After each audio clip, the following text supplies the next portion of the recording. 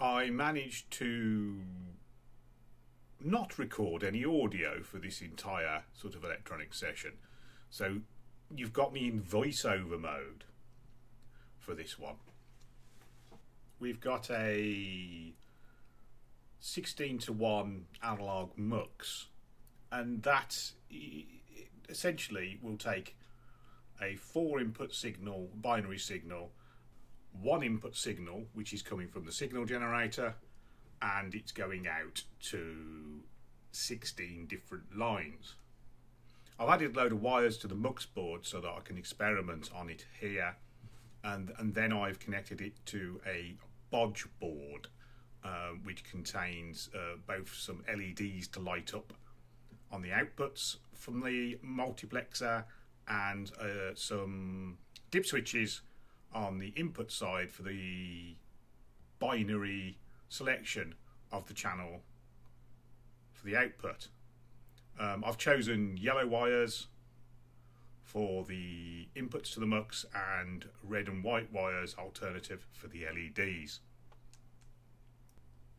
The blue wire here is the signal from the signal generator, which is running, I think it's quite high frequency. It's in the 10 kilohertz range. It doesn't actually matter at this point, but it's a high enough frequency that the LED light appears to be permanently on. The red wire here has just disconnected itself from the board.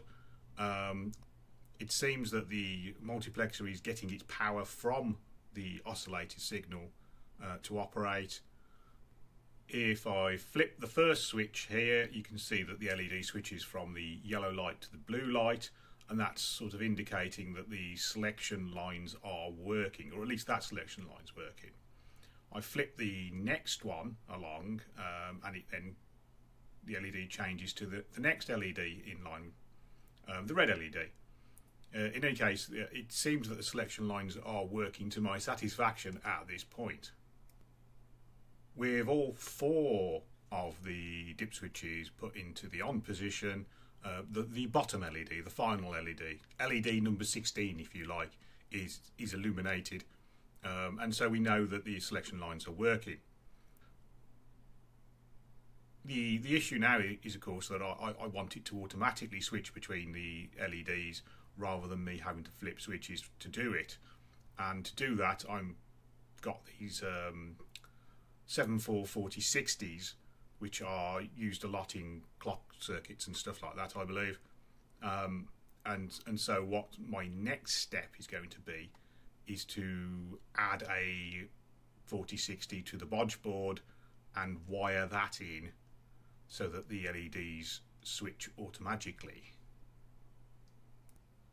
Of course, the circuit didn't work, so this is me messing around with the oscilloscope, trying to figure out why I'm not getting a signal.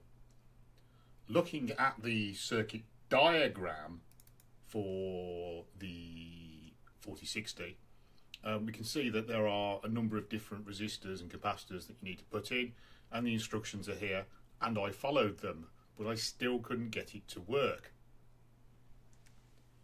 It being an AliExpress special 4060, I decided that the problem was probably the chip, and so I made a Bodge board for the Bodge board using a surface mount 4060, as you can see here.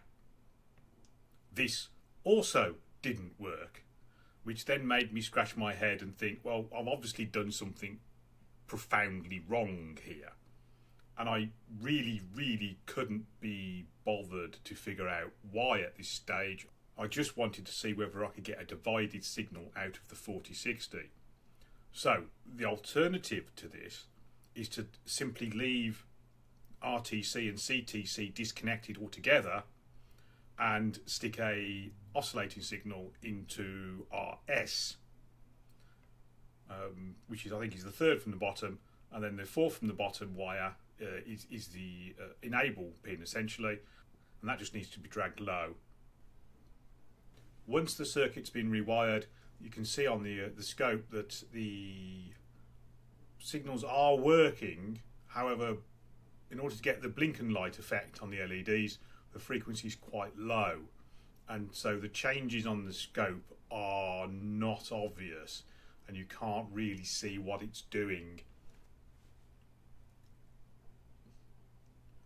So if we turn the frequency up by a couple of orders of magnitude, we can then see that the divider is doing exactly what we want it to do, with the yellow line being the lowest significant bit and the green line being the highest significant bit.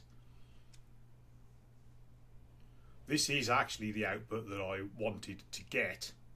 The next step then is to disconnect the dip switches from the inputs to the multiplexer and connect up the outputs of the divider, the 4060, to the inputs of the multiplexer.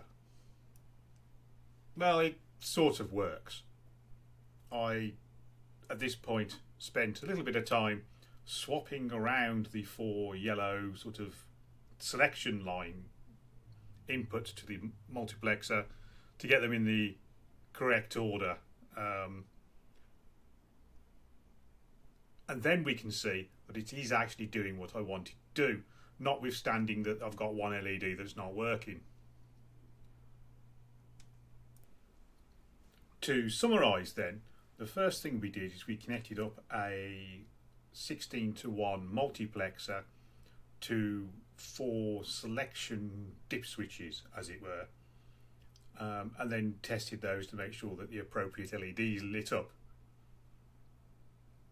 Once that was proved to be working correctly, we replaced the dip switches with a 4060 divider on the same clock signal that we're putting in to the data pin on the mux, and then used 4 outputs from the 4060 to sequence the LEDs in the appropriate order.